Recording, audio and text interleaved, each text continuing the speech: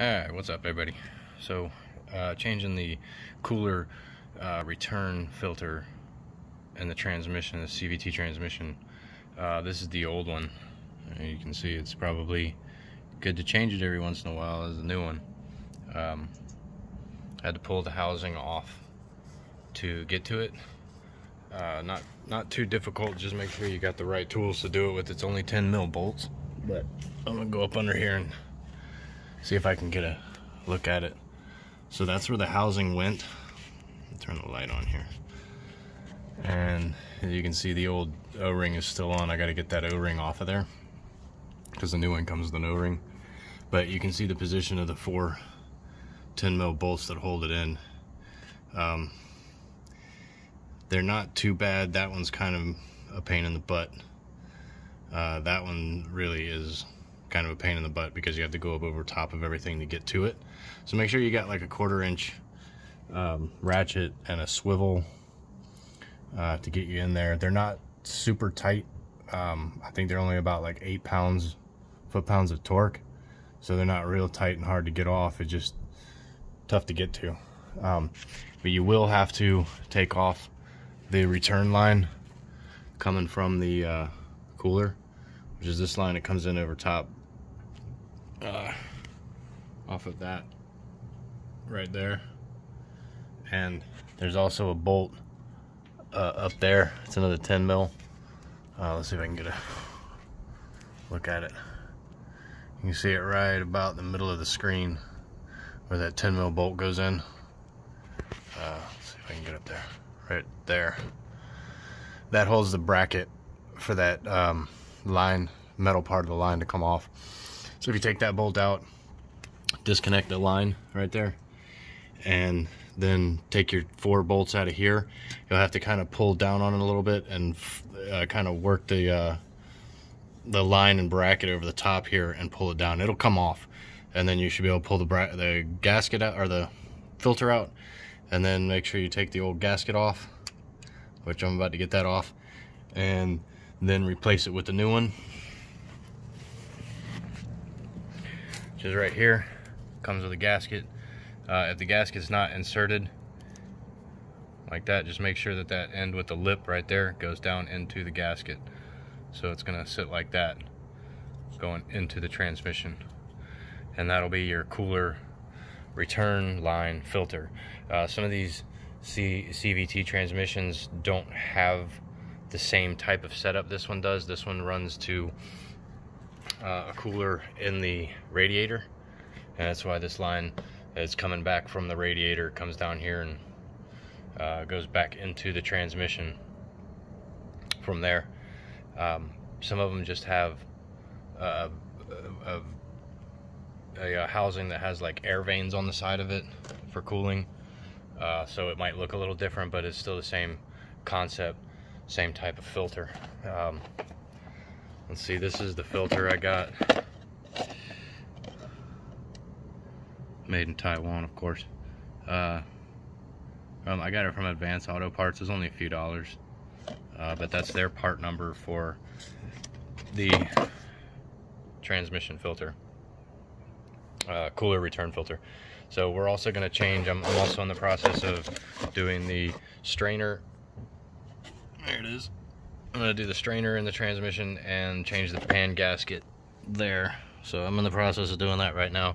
I was going to knock out this filter first and then move on to the other part of it.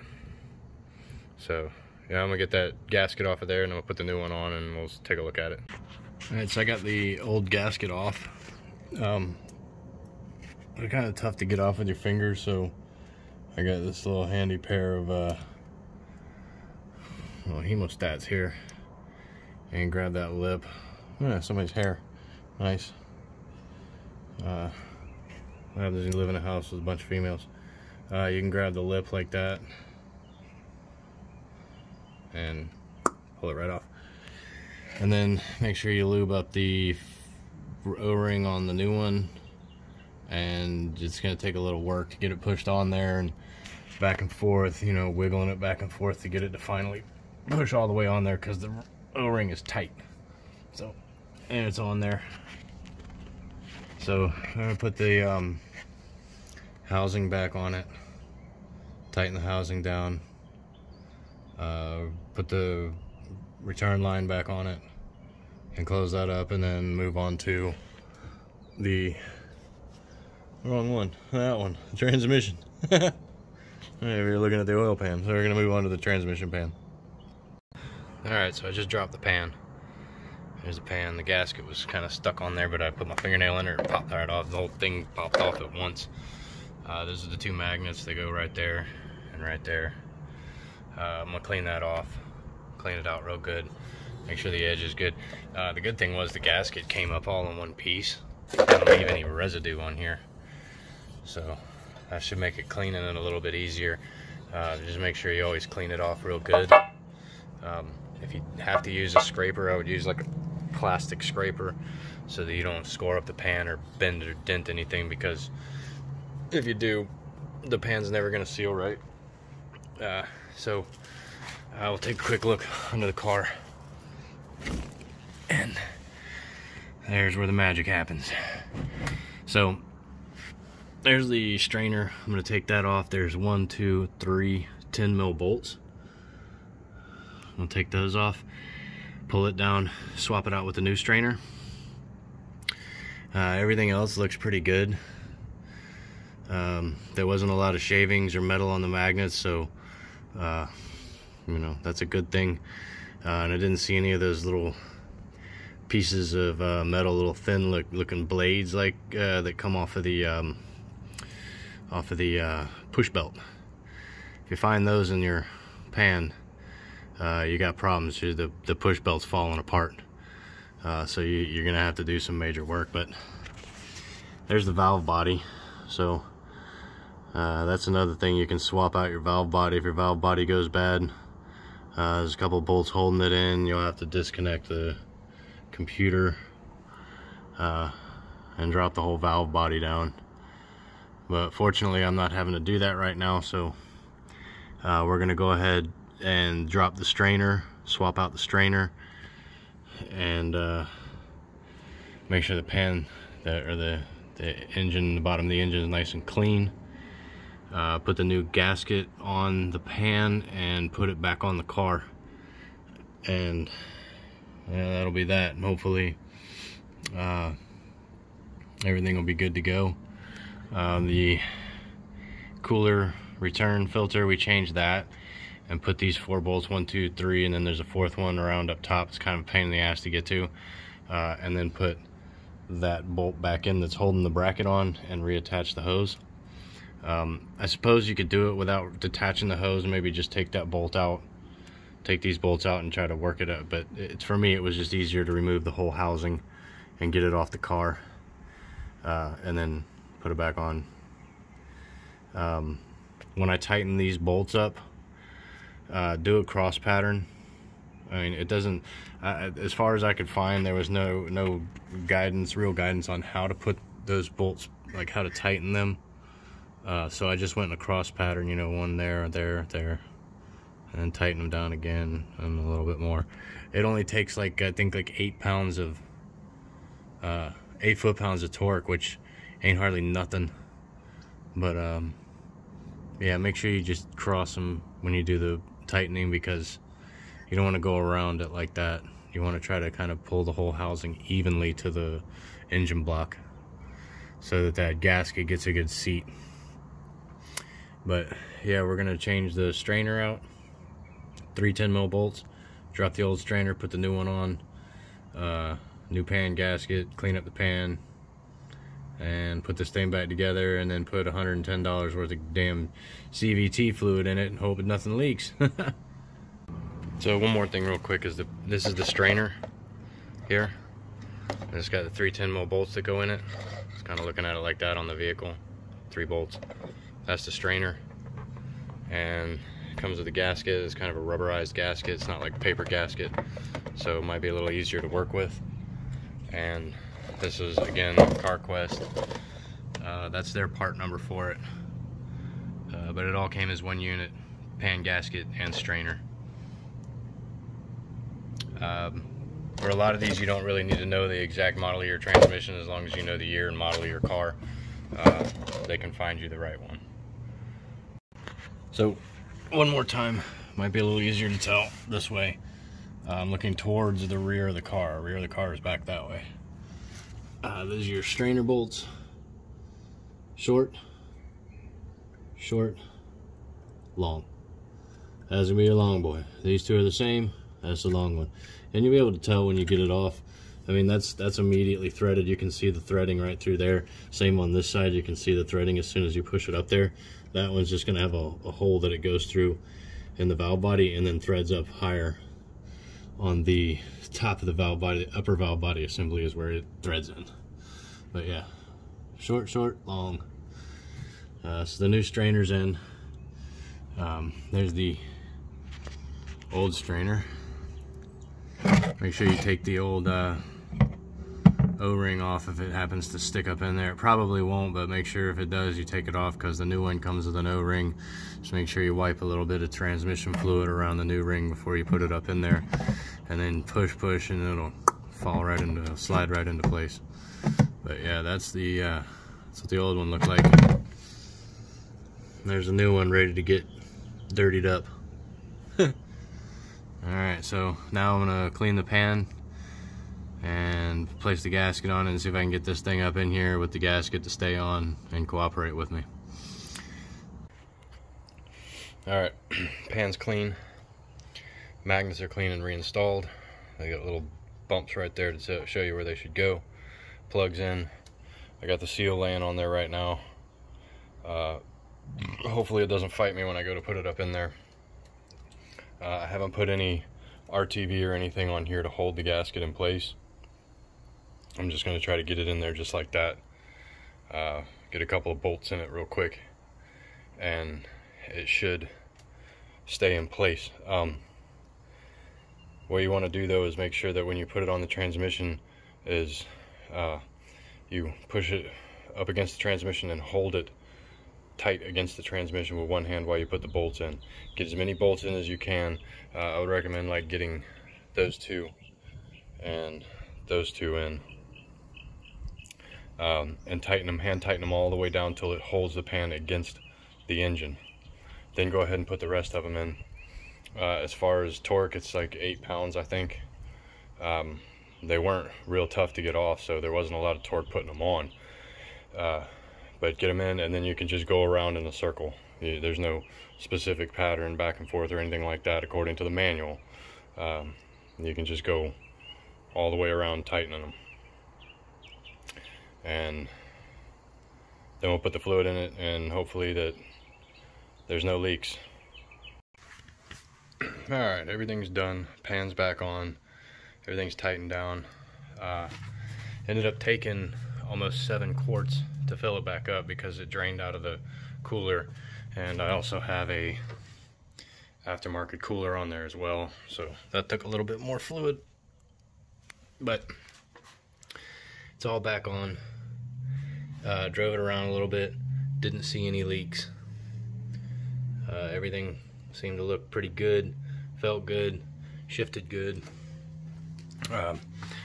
That's basically it. Oh, this thing's low. Pan. No leaks detected.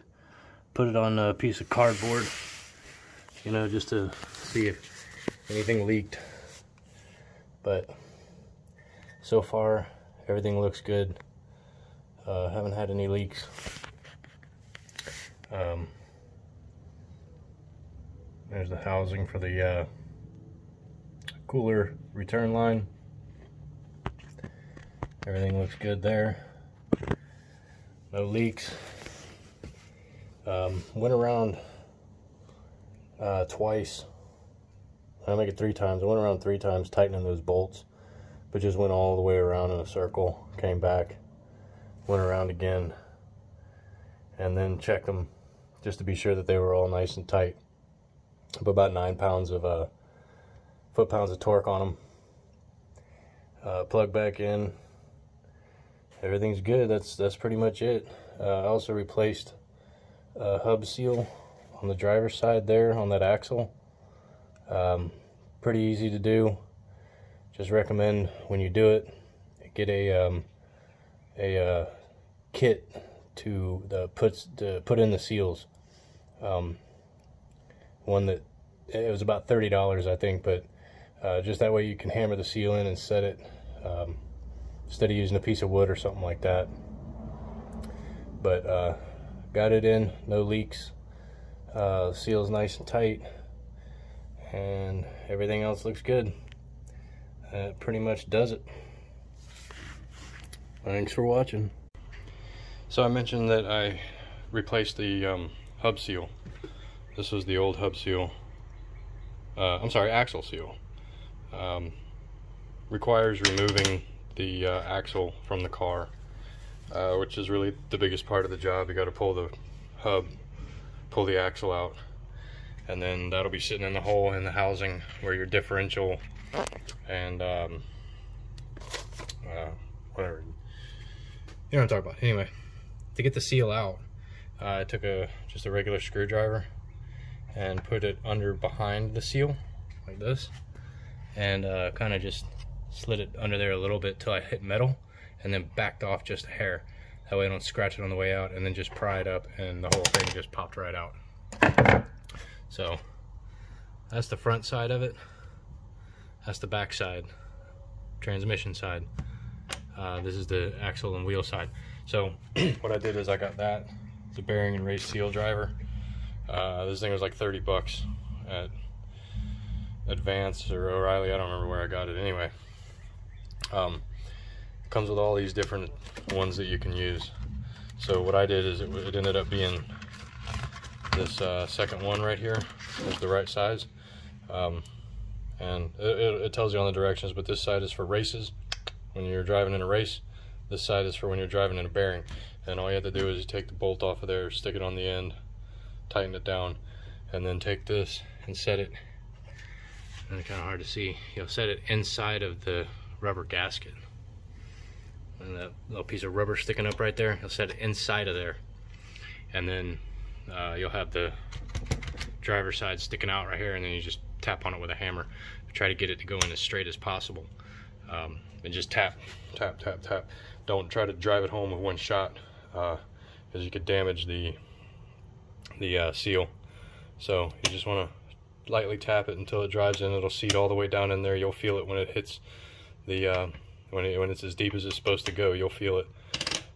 Then what you'll do is kind of run your finger around the edge of the transmission housing, and you shouldn't feel any of the rubber sticking up or sticking out past it. Should all be down inside of there. And then that's it for basically for replacing a axle seal. I only did the driver's side, didn't do the passenger side, just did the driver's side. What the issue was where the axle went in. If you grab a hold of the axle, there was a lot of play up and down in the axle. It wasn't leaking, but there was just a lot of play up and down. Forward and back it's normal, but up and down, you don't want to have a lot of play up and down. When you grab a hold of your axle, push up and down on it, you don't want play in it. So I replaced the seal, and now when I grab a hold of the axle and push up and down, and it moves very little bit. You want it to move a little, but not, you know, a major movement. So I'm thinking that, you know, this seal kind of got wore out. The bottom of it got a little bit wore out, most likely, because as you can see, the car is lowered, so the angle of the axle is, you know, way up like this, and it puts a lot of stress on the top side of the seal. So I just went ahead and replaced it, but that's basically it. So do yourself a favor and get one of these kits. That thing fits down in there real nice and neat. Plugs or pound your seal in. Some people use a piece of wood or something, but that's a very small lip to get that piece of wood on to drive that thing in, and you risk messing it up. So just do yourself a favor and get one of these. I think it's, like I said, it was like 30 bucks, and then, you know, hell, once you're done, if you don't ever think you're going to use it again, take it back, get your money back, you know, tell them it didn't work, whatever. But yeah, that's it for the axle seal.